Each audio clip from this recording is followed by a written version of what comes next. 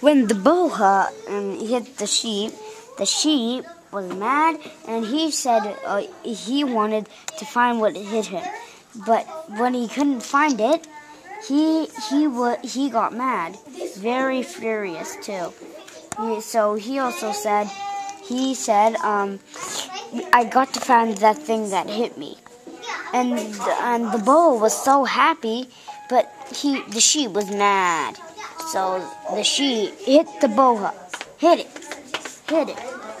And then the boa turned into a stick that people hold. Now, and then it was nighttime, and the boa was very sad.